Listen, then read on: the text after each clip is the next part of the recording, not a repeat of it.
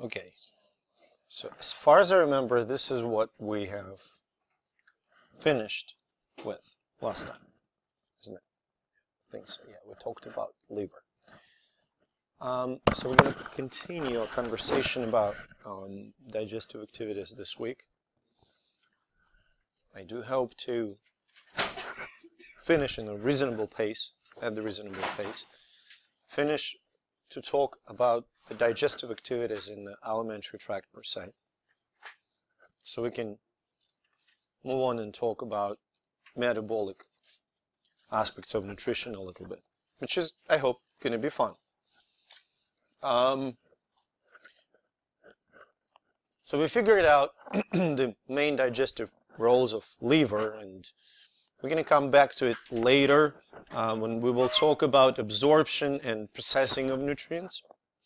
But so far, in terms of the intestinal digestion, liver produces bile, right? Now, gallbladder, the organ located inferior to the right lobe of the liver, its function is to store bile. As I mentioned before, when bile salts are released in the intestines, at some point they are reabsorbed in the intestine, and they enter portal veins that deliver bile salts from intestine back to the liver. That will increase bile production. So as we eat, as the nutrients are being present, being digested in the intestines, bile production increases and increases and increases, and it will subside only when all chyme leaves duodenum. Obviously, this process of bile production will result in a pretty considerable amount of excessive bile,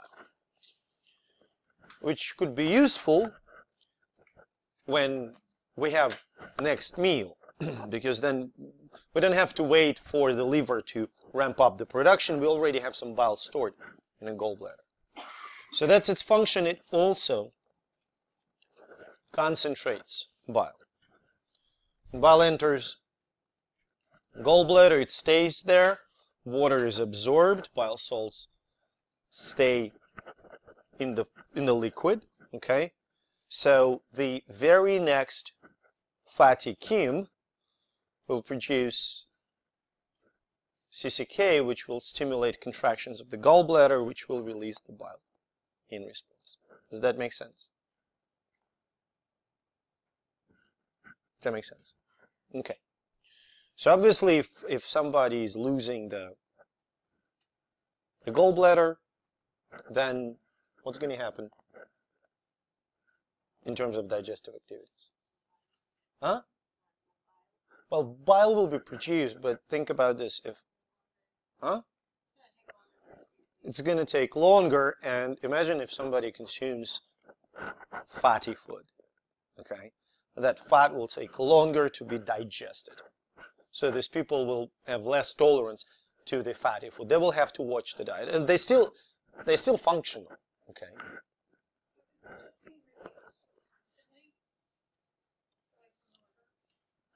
No, it has to be stimulated. So bile. So here's the deal. Think about this. That's actually, you brought a great point.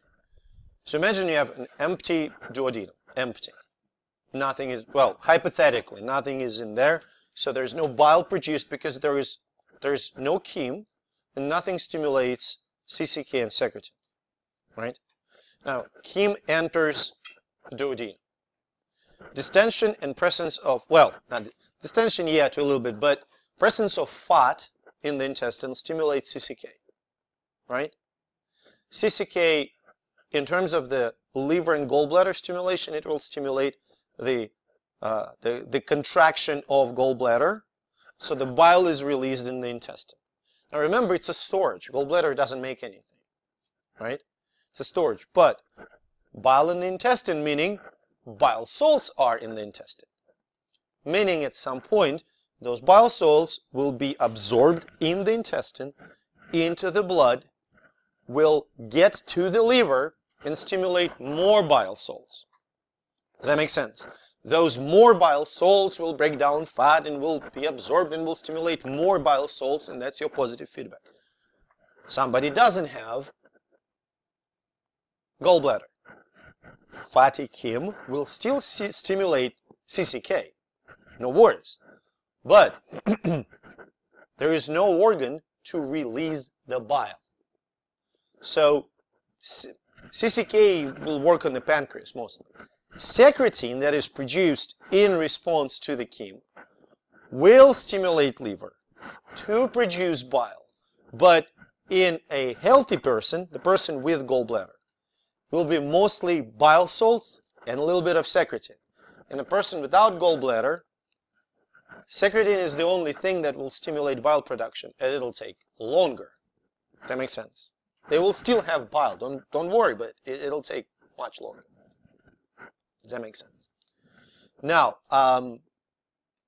it doesn't have the submucosal layer, only 3, mucosa, muscularis, and serosa.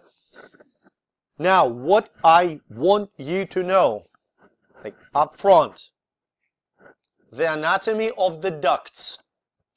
Okay? So this flow chart on the left shows you the anatomy of the ducts. Liver, 2 ducts, right hepatic and left hepatic.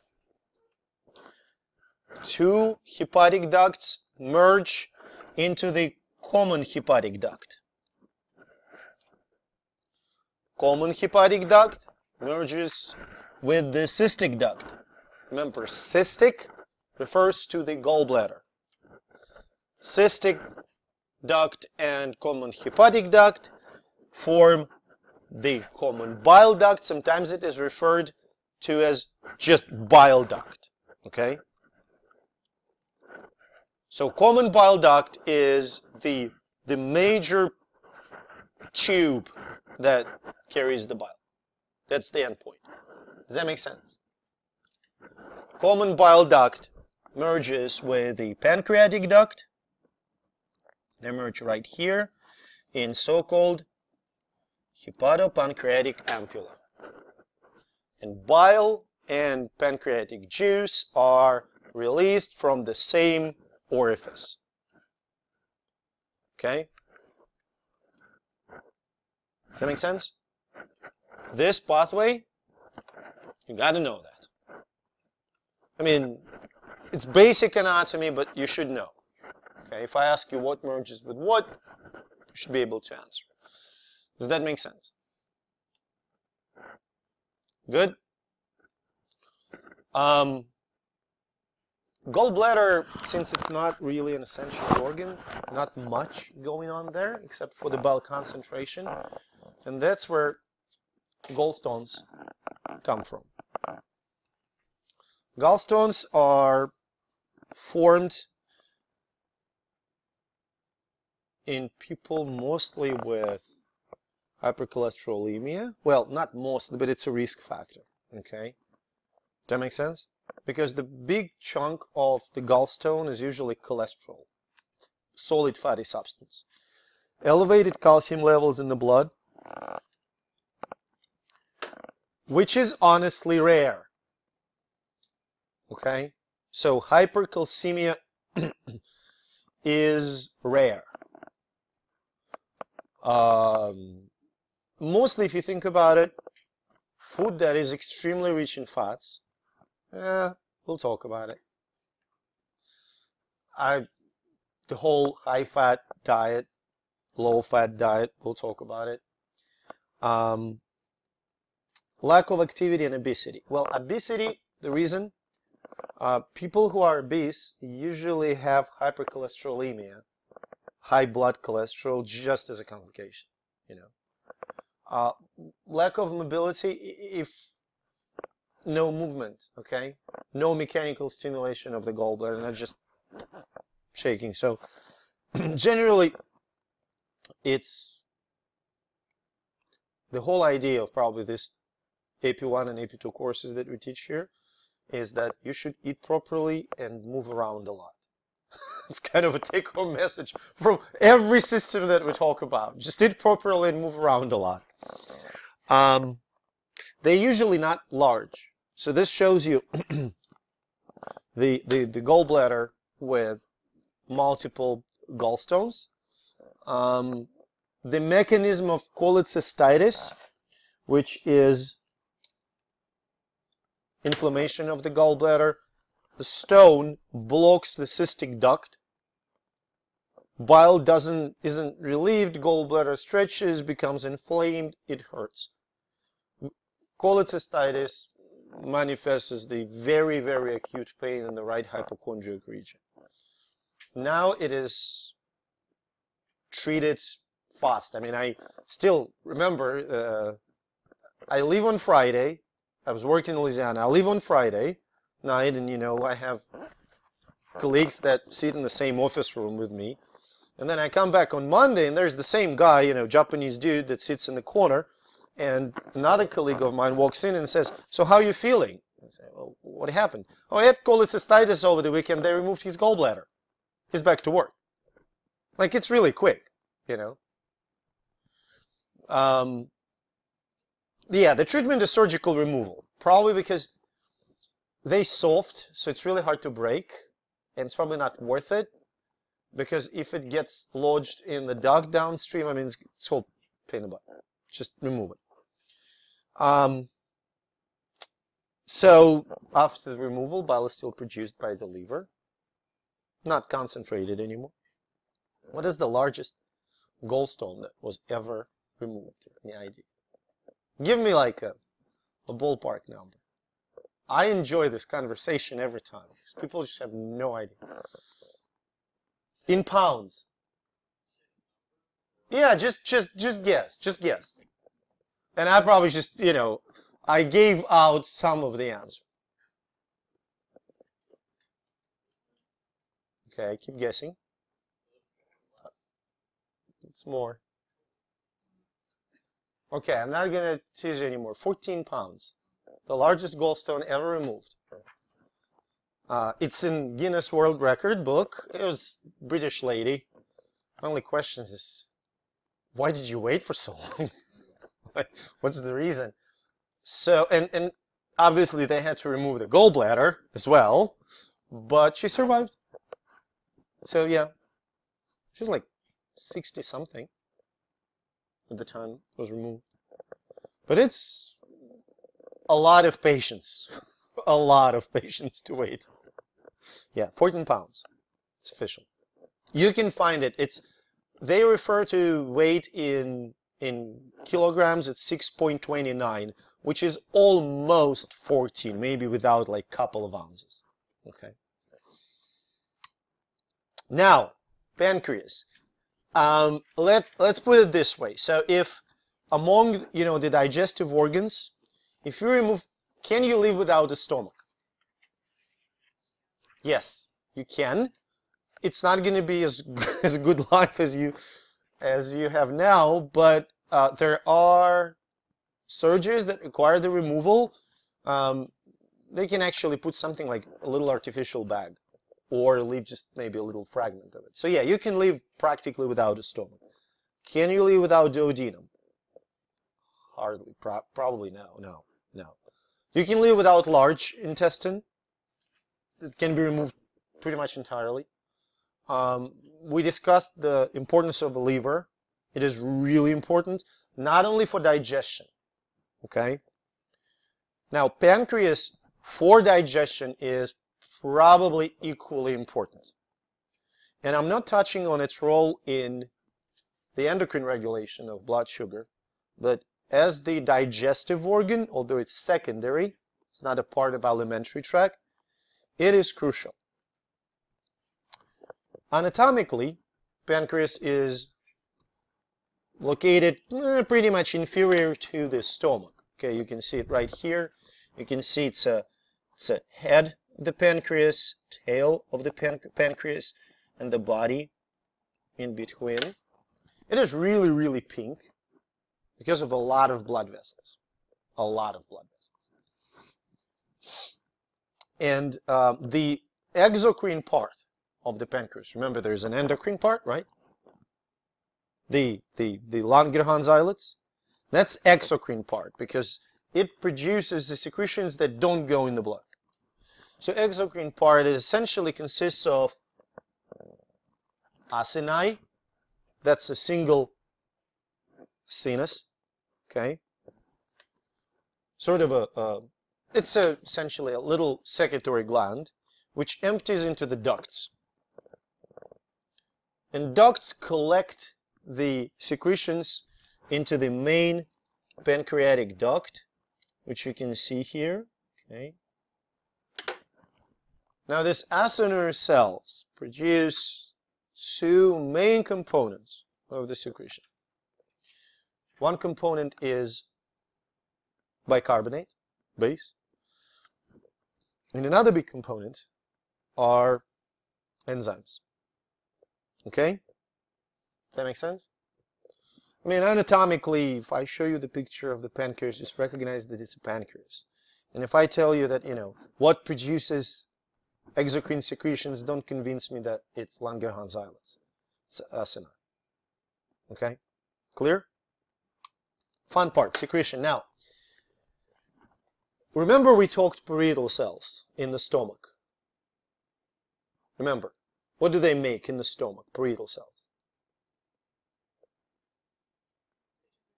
Acid, hydrochloric acid. Now, acinar cells make bicarbonate, among others. It turns out, I mentioned it before and I'm going to tell you this again. The mechanism, chemical mechanism for bicarbonate formation, for hydrochloric acid formation, it is common in all different organs and systems. Look at this. This is the acinar cell, and this is the blood. Okay, first of all, blood has a lot of CO2. We good? A lot of CO2. CO2 diffuses into the cell, into the acinar cell. When it diffuses, CO2 in the cell combines with water and produces carbonic acid. Does that make sense? So far, the same step that you can see in parietal cell.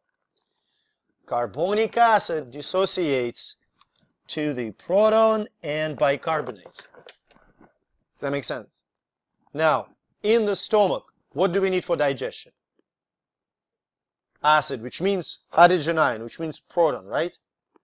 In the pancreas, we need bicarbonate, right? Bicarbonate, by the means of secondary active transport, is transported into the lumen of the pancreatic duct. Does that make sense? Where does it go next from the pancreatic duct eventually? Duodenum, right? Make sense? That's it. That's it. That's all you need to know about bicarbonate. What about hydrogen? Hydrogen is transported into the blood. Again, secondary active transport. And here you have pretty much you have an acidic tide here, which means in the pancreas, blood becomes acidified because of the influx of these hydrogen ions. That makes sense. Now, one thing that I really want to show you here, I think it's pretty neat. It's what drives these processes, especially the removal of hydrogen ion. So here you can see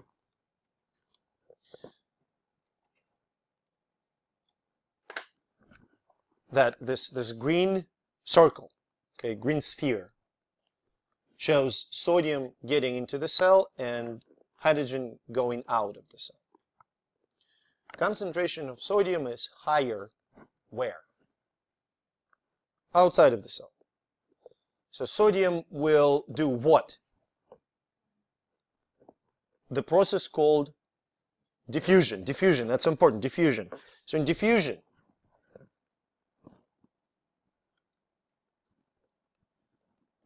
does it require any energy? Okay, so that's your sodium. Imagine that those are like actual little balls, okay, sodium ball. And here at the bottom you have hydrogen ball. So when the sodium ball goes all the way down, it gains speed, right? It will hit the hydrogen ball. What will happen to the hydrogen ball? Go up, right? Now this is absolutely, the analogy is not using the proper terms. But the idea is when sodium diffuses across the membrane,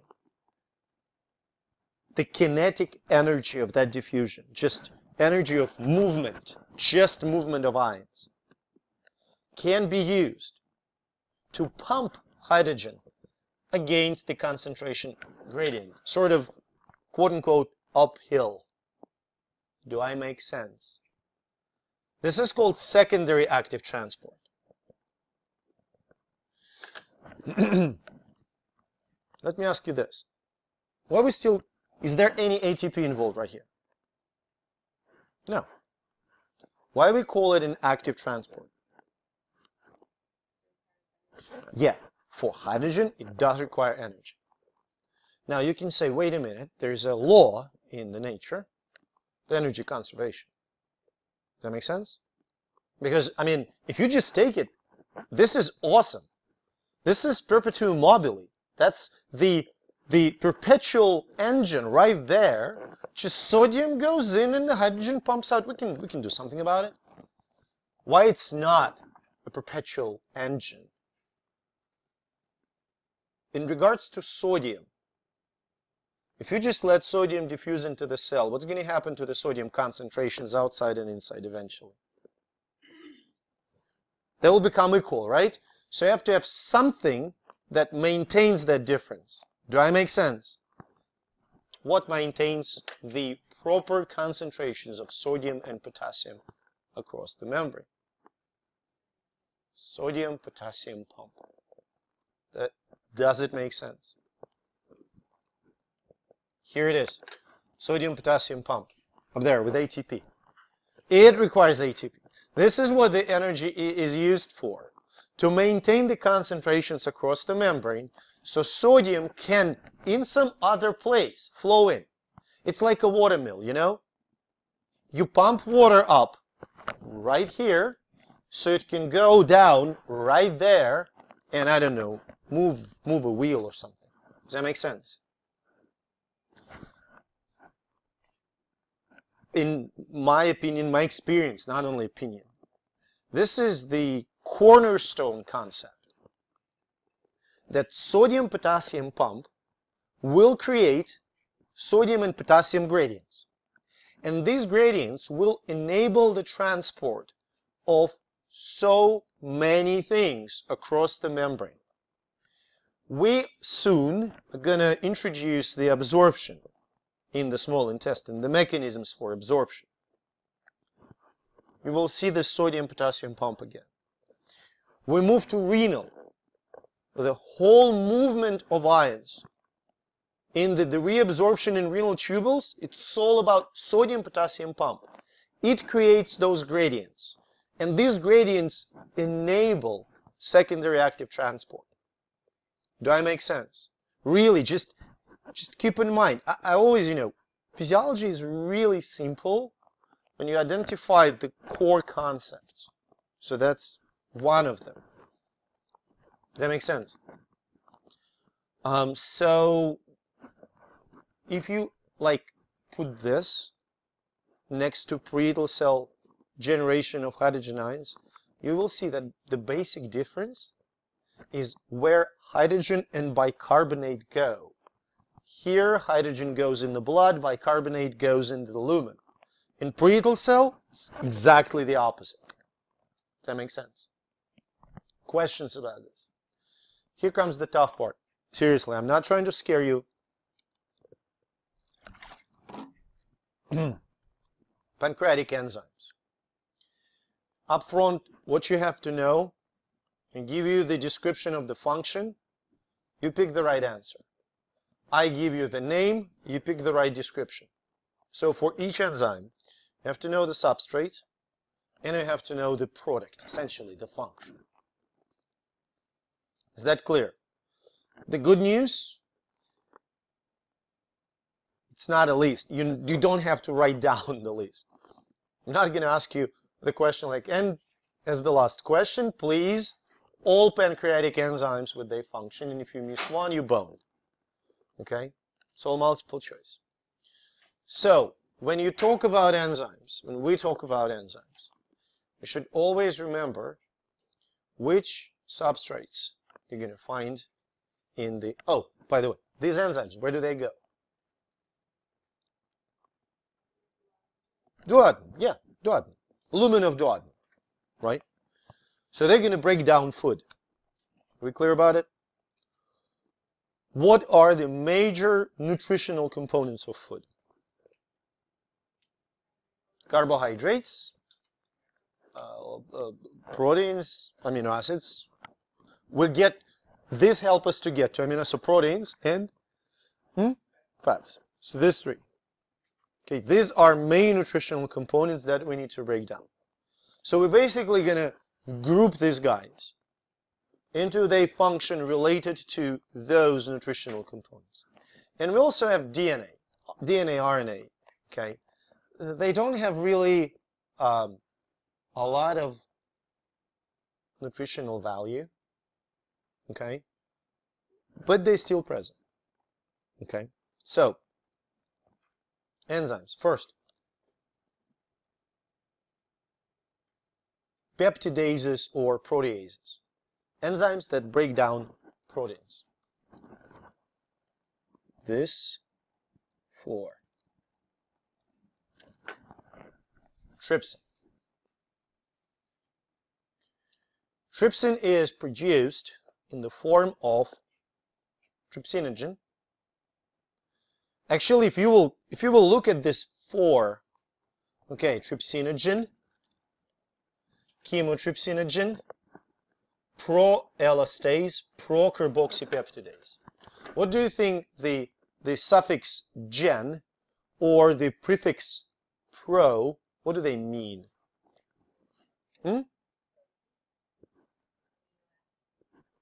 So, okay, we have trypsin, but it is preceded actually by trypsinogen.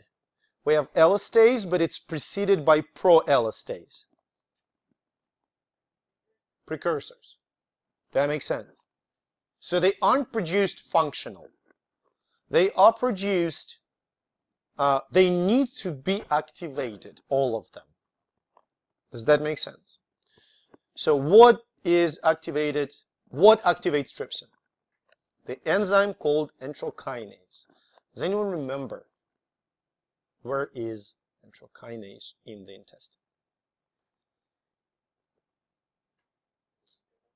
In the microvilli. It's in the brush border. It's one of the brush border enzymes. So think about this. Trypsinogen jumps into the duodenum, swims to the microvilli, and gets activated.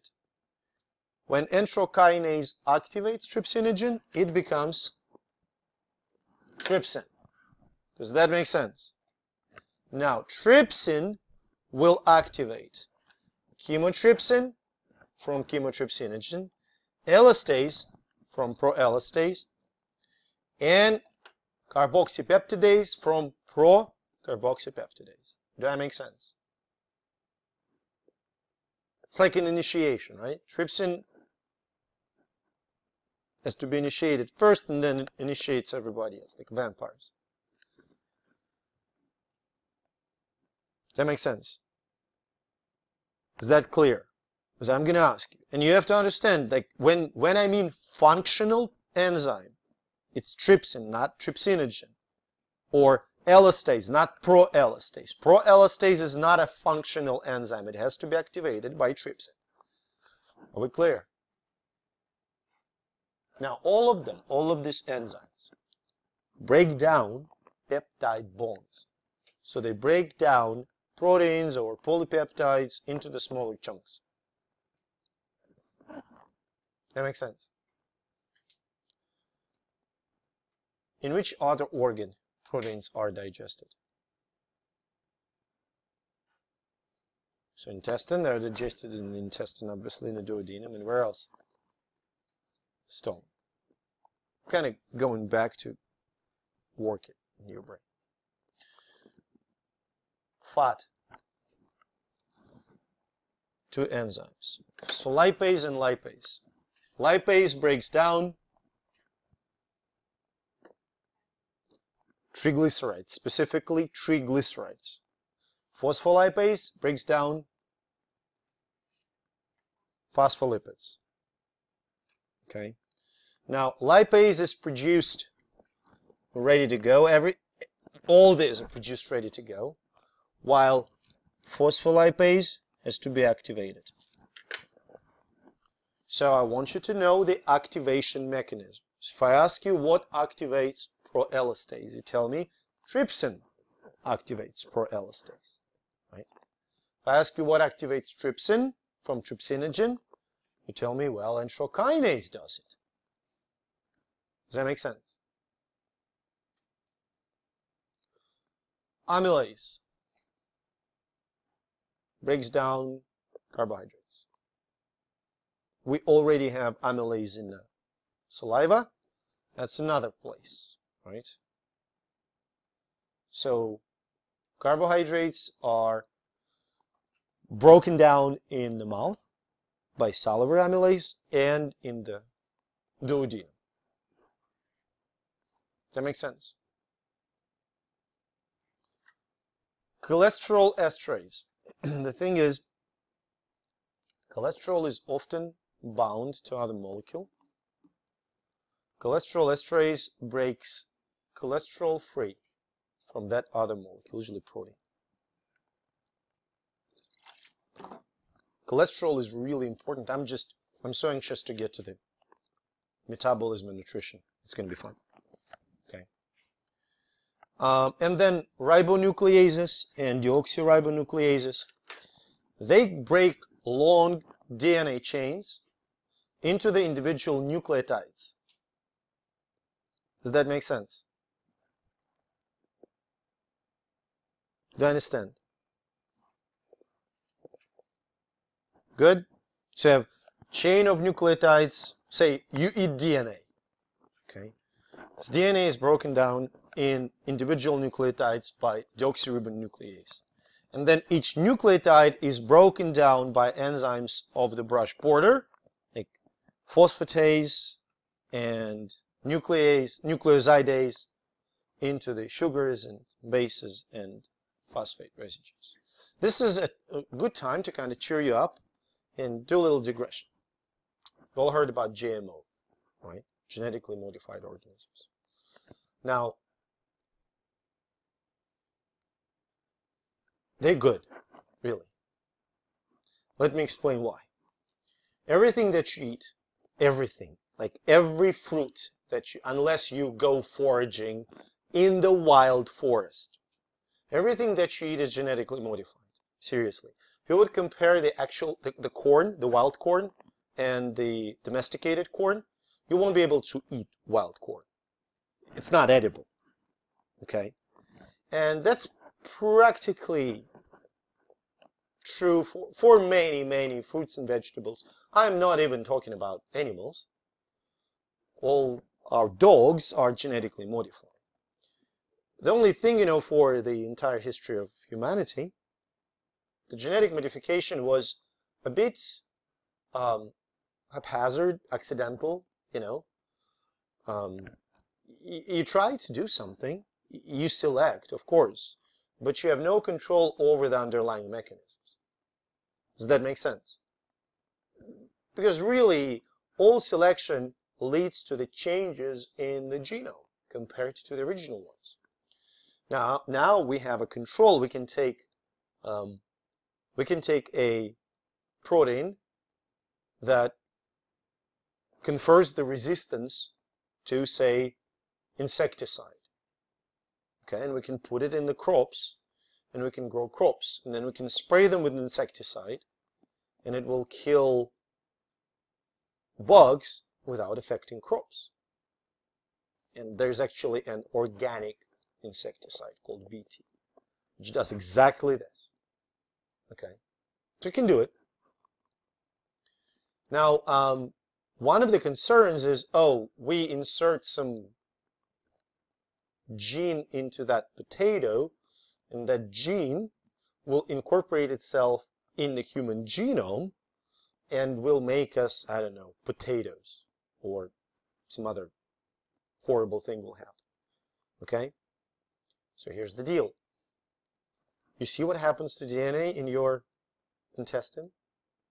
It is completely destroyed. Every day you eat enormous amount of DNA by any standards with your food. You eat like raw vegetables, raw fruits. There's a bunch of it, DNA. You inhale it. You have a whole bunch of bacteria with like real DNA, and not very much of it ends up in your genome, really. So it's definitely not a concern. Last concern that people have often about GMO is, oh, what if those new traits, what if these modified products will be allergenic? Well, I can say, I mean, I'm allergic. I'm allergic to things. You say, well, suck it up. Your life sucks if you're allergic to things. I'm allergic to practically all apples that I can buy. The only type of apples that I'm not allergic to, I can buy at Sage Farms on Chardon Road here, and it's deer apples or horse apples, like the cheapest, the crappiest ones. They're actually the best. But I buy any fancy apples from the same farm, and they are claimed to be like organic or whatever. I can't eat them. I mean, I have like rash and itchy mouth and stuff. I cannot eat any apples from the store. It's a pain in the butt. So there is no genetic modification involved there, at least deliberate one. I'm just damn unlucky, to be allergic to that. Okay, so can genetically modified food be allergenic? Sure, as any other food. As organic food can be too. The economic component of this, like people say, oh, Monsanto is evil, because they produce so many. That's a different story. They are evil, yeah. There's a lot of money things involved. From the perspective of the consumer, people who buy this food, there's nothing wrong with it. Does that make sense? There are no studies that show that, like, genetically modified salmon that survives in the colder waters is any bad for humanity. And to be honest, with population growing, that's our only choice. Seriously. Because we won't be able to produce enough food for the entire humanity if we go out there in the, with a shovel and fertilize it with cow feces or whatever, compost. Okay. So it's inevitable. Well, the other option is to reduce the population, which is great, but a lot of people take it with a grain of salt. Absorption. I will test you on the mechanisms of absorption, I promise. Am I clear? Good. We're going to be talking about absorption of 3. So I will tell you a few words about nucleotides. I'm not going to ask you about those, the absorption mechanisms. Amino acids, carbohydrates, and lipids. Let's talk about amino acids first. We consume proteins. Proteins consist of amino acids. Everybody agrees with this. In which part of alimentary tract proteins are digested first? Already said it today. Stomach. Which enzyme does it?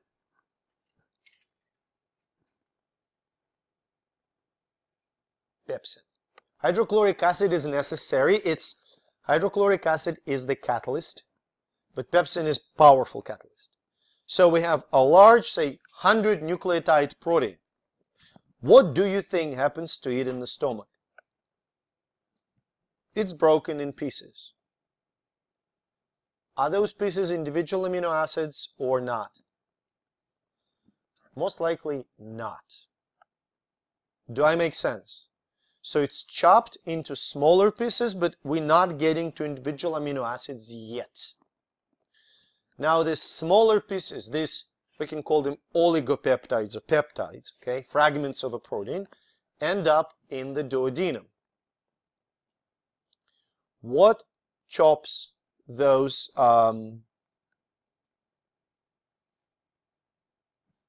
protein fragments in the even smaller pieces? You can go back.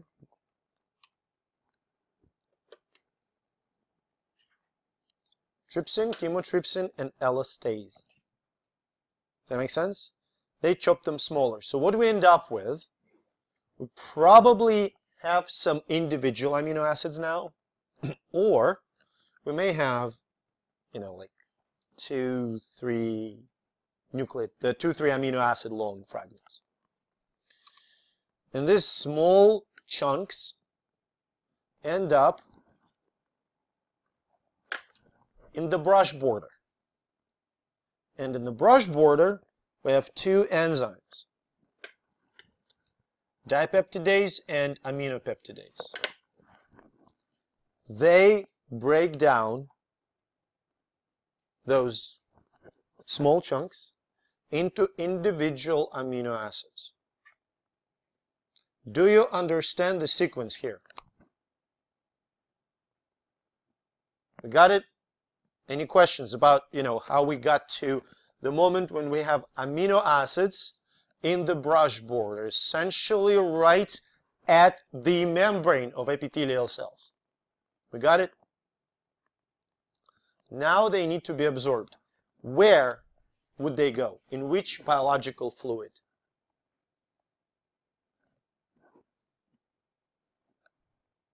Come on. Where do they end up? In which biological fluid? After they have to go through epithelial cells. Which fluid? How? Blood. How else they can be delivered, right? That makes sense. But you're absolutely right. They have to cross the epithelial barrier. The concentration of amino acids in the intestinal lumen is huge. We eat them. Does that make sense? Okay, but the concentration of amino acids in the cell is even higher, because what are they used for in the cell?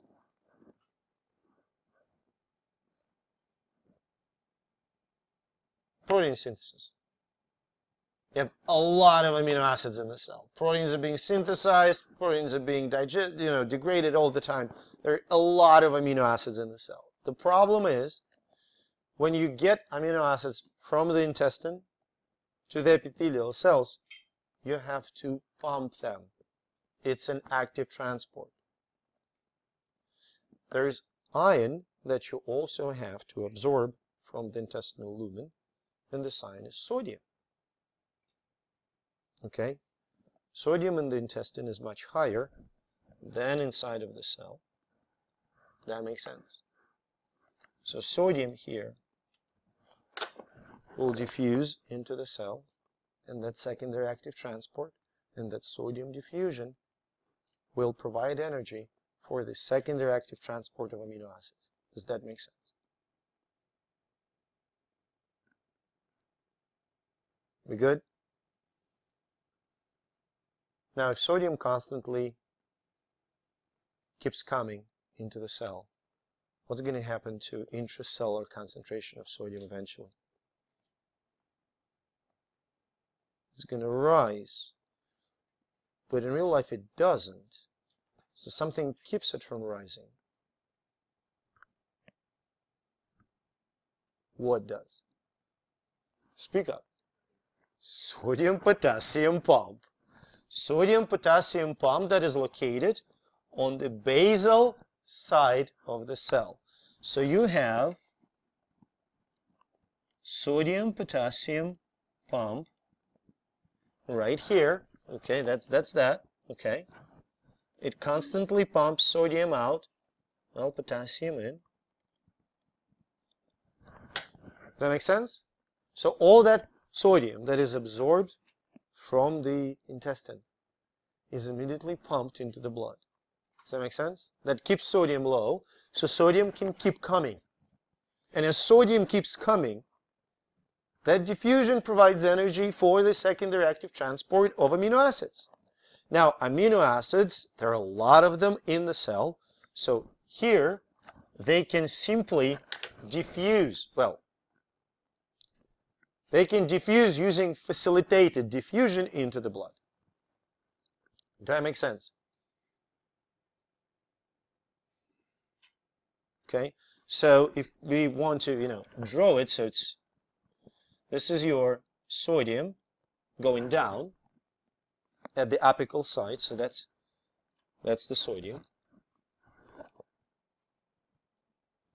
This is your amino acid that is pumped into the cell. So this all happened in the epithelial cell apical surface. And then amino acid diffuses at the basal surface. Does that make sense? I'm reminding you, this is the apical surface of the cell, the one that faces the lumen, and this is the basal surface. We're clear? Questions?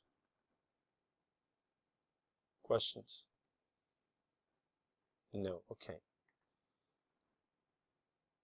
So sodium-potassium pump maintains low sodium concentration in the cell, which allows sodium to diffuse and take amino acid with it. This is called sym-porter. So they go together, sym-porter. Okay. And then amino acids via, you need spelling? Sym-porter, S-Y-M porter. Okay. And then amino acids diffuse from the epithelial cell in the blood by facilitated diffusion. We're good. Can we move on? I'm sorry. Can we move on? Carbohydrates. When you eat carbohydrates, what do you eat? It's getting like more and more fun because we get to talk a little bit about nutrition. What do you eat? Brad, so which carbohydrate is in it? Oh, you do know. Starchy foods, okay? So that's where you get carbohydrates from. I mean, you can get it from sugar. In case of sugar, a big chunk of work that your digestive system does has been done for you, right? So what is the first part of alimentary canal where starches are digested? Huh? Mouth, yeah. Salivary amylase. Then they go to stomach, but nothing really happens to them yet. And then they end up in the duodenum. Have amylase, right? In the lumen. So what essentially happens, you have a molecule of starch. And then both salivary and duodenal amylase, pancreatic amylase, they break down starch into the smaller pieces, okay? What is called oligosaccharides, disaccharides, like maltose and sucrose will just come from the sugar, lactose will come from the milk. That makes sense? And then those smaller chunks end up in the brush border. What is in the brush border? dextrinase, lactase, maltase, and sucrase. 4 enzymes that will break down dextrins, maltose and maltriose, and sucrose and lactose that are not shown on this picture. And what are they going to break it down to? If it's starch, starch is going to be broken down into individual molecules of G-word. Glucose, yeah, glucose. If it's sugar, like cane sugar, sucrose, what are the 2 saccharides that make it up? Still G-word, glucose, and fructose. And if it's milk sugar, lactose, then it's going to be broken down to glucose and galactose. Okay.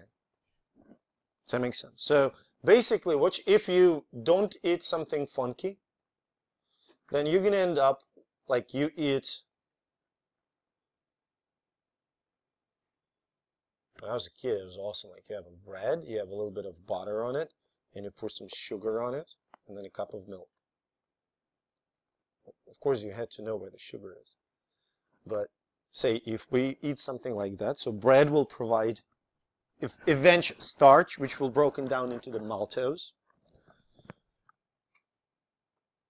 Milk will provide lactose, and sugar, cane sugar or beet sugar, will give you sucrose. So end up with 3, when they all broken down to very individual monosaccharides, you end up with glucose, galactose, and fructose. Does that make sense? Again, the concentration of these 3 chemicals inside the cell is much higher. So you need a secondary active transport. Okay. Fructose, the only one that can be taken in by the facilitated diffusion. The only one. Galactose and glucose have to be actively transported by secondary active transport. What drives the secondary active transport? Sodium. Why it goes into the cell? Because there's sodium-potassium pump at the basal membrane that maintains low concentration of sodium in the cell that allows that secondary active transport, and then all those 3 different carbohydrates will use facilitated diffusion to end up in the blood. How does it compare to amino acids? Basically, it's the same. Basically the same. So both amino acids and glucose, let's stick to glucose for our intents and purposes, they are absorbed by the secondary active transport on the apical side and by the facilitated diffusion at the basolateral side. You got it? Good? Any questions? Fats.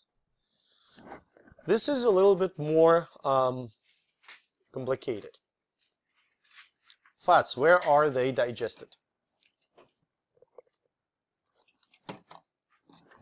Mouth, lingual lipase. Stomach, gastric lipase. And intestines. Now, here in intestine, so in intestine there's an interesting thing. Look at this. So I've got lipase. Lipase and phospholipase.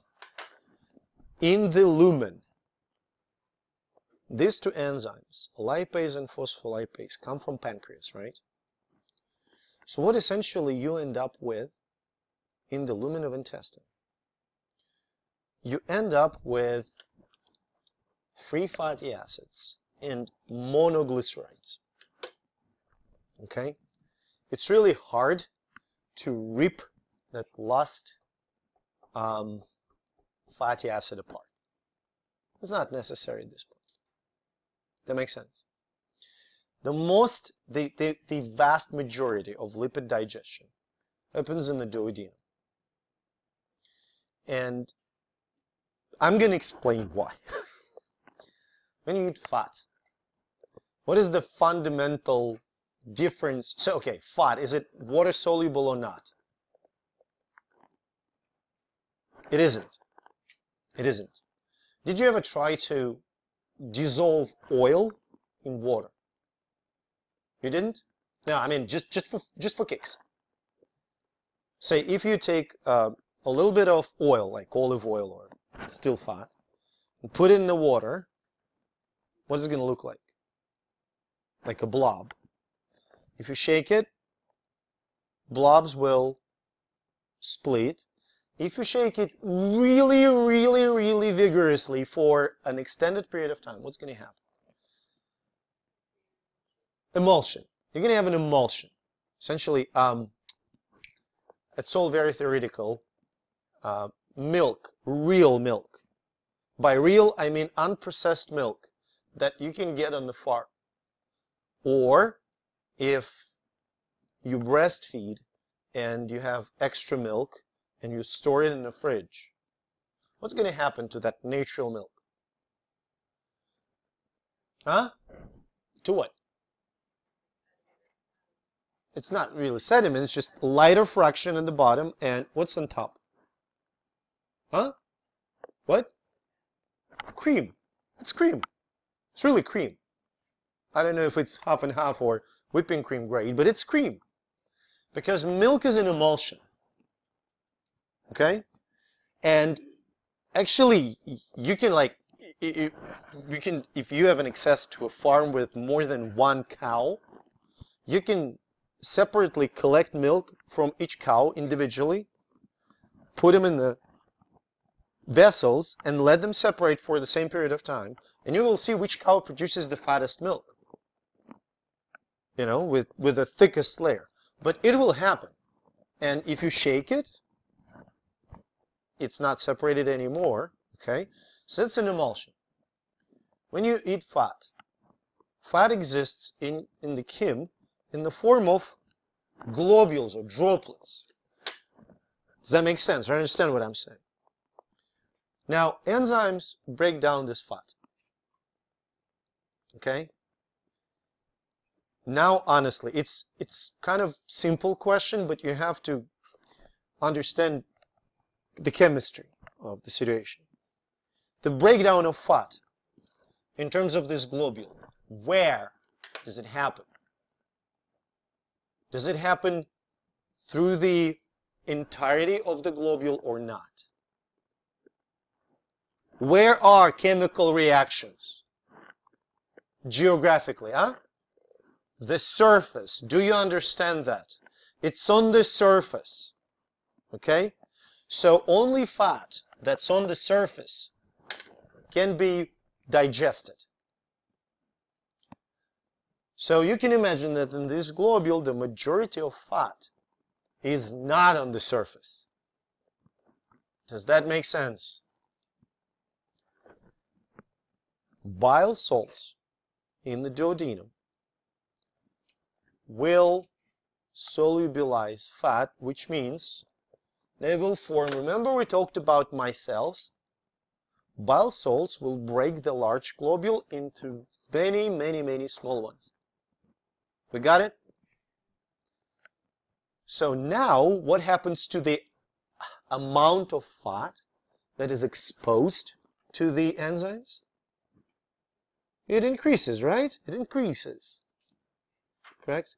So, the function of micelles is to solubilize fat to make more fat molecules accessible to the digestive enzymes.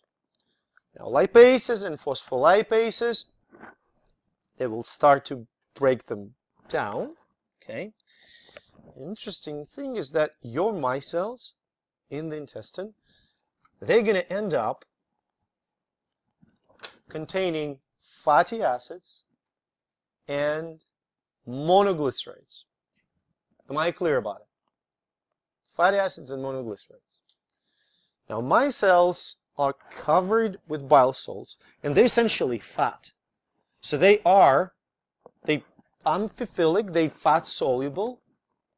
Can they be absorbed directly across the membrane? Can they go through the membrane? Well, bile salts will stay outside, they will have to, okay? But the fat will actually diffuse directly through the membrane, and it will end up in the epithelial cells.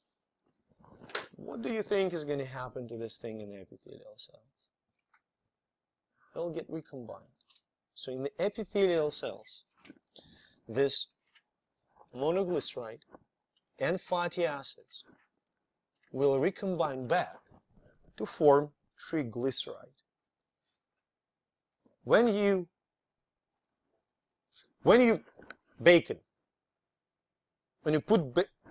fry bacon,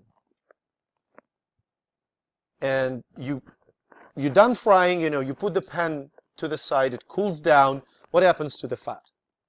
Solidifies. This fat is triglyceride. Does that make sense? You have a bottle of olive oil. This is triglyceride. There are different, we'll talk about why some are liquid, why some are solid, but it's triglyceride. So what happens in the intestine? You have a molecule of triglyceride, you disassemble it, shove it into the intestinal epithelium, assemble it back.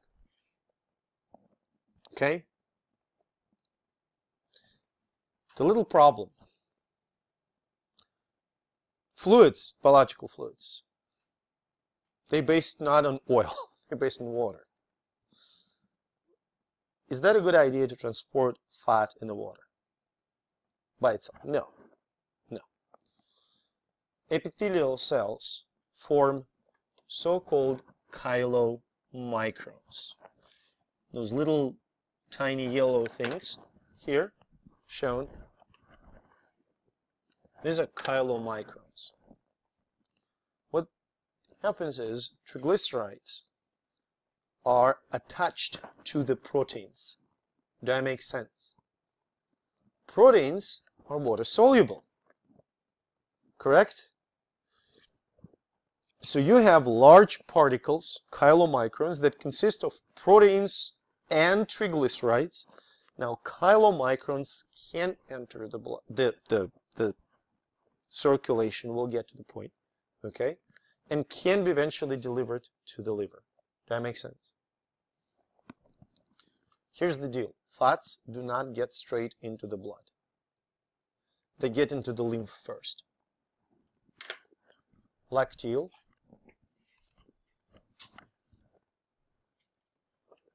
that green vessel in the center of the villus. This is where the chylomicrons end up. Does that make sense? Now, interesting thing is, if you eat really fatty meal, the amount of triglycerides in the blood, essentially amount of chylomicrons, rises really fast. And if you eat really fatty meal, then the plasma will be really, really cloudy. And you can see how it becomes more cloudy as the concentration of triglycerides in the blood rises. That makes sense.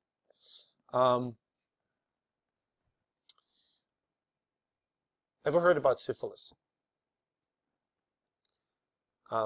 Now it's, so when people get tested for syphilis, now it's pretty simple analysis. I think it's PCR or ELISA.